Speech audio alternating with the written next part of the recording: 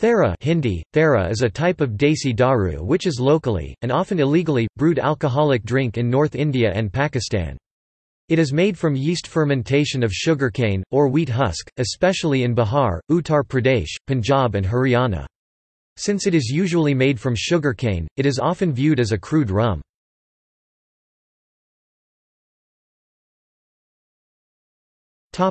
Preparation. Due to the pungent smell of the distilling process, Tharra is often prepared in remote fields, away from human settlements.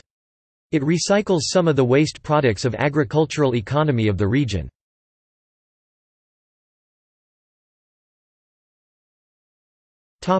Local economy.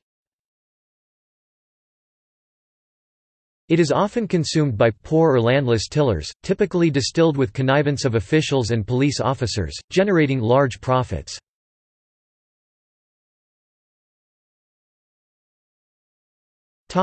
See also: